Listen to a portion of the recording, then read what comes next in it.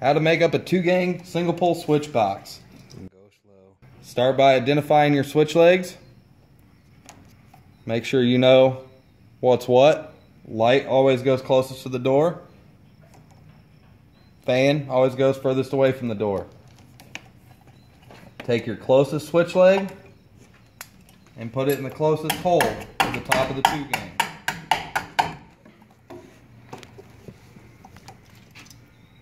Strip it 1/4 to 1/2 inch below the top of the box. Pull the sheathing off. This is your fan. Put it in the box.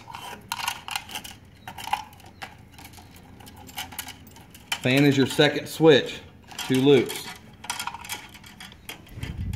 That identifies that it goes over here in the second slot. This is your vanity. 1/4 to 1/2 inch below the top of the box.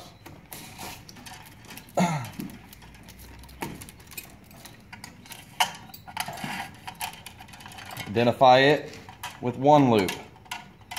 It identifies it goes in the first slot. This is a feed.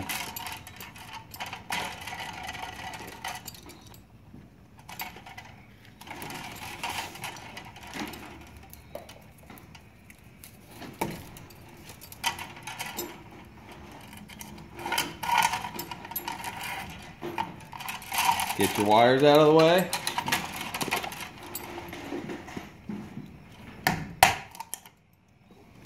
This is also a feed.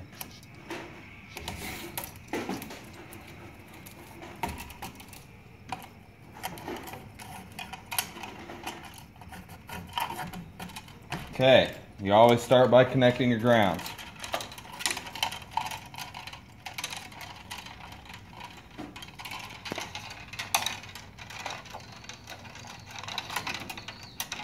You've got 2 switches, so you need 2 grounds.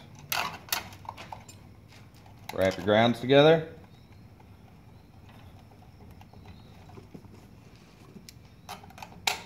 Cut it. Take your 2 other ground wires. Wrap them around. Fold this back.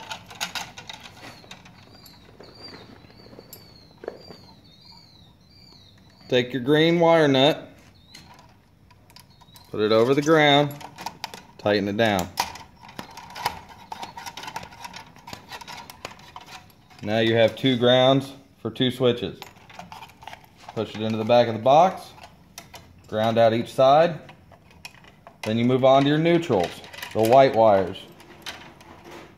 Take them all, push them into the back left-hand corner of the box. You want to be able to fold it the length of the box. Pull them out, cut them,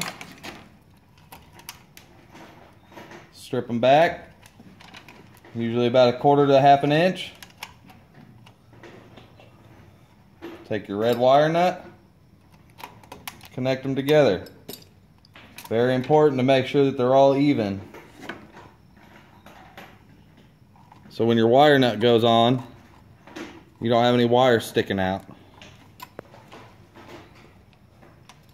Take your wire nut, fold it to the box, in the box, all the way to the back, nice and tight. Then you move on to your feeds, your black wires, the ones that aren't signified by switch legs. Back left-hand corner of the box, just like your neutrals. Cut them off. You got 2 switches. You need 2 feeds.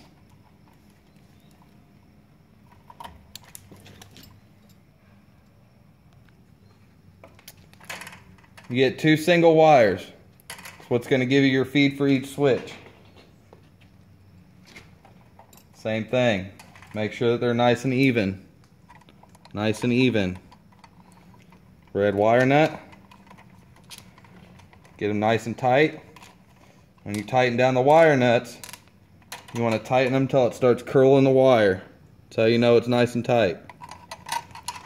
To the box, in the box. Notice that brings your feeds out in the center. Now you want to take your switch legs, the one that you have identified as the first switch, nice and tight to the back, wrap it around,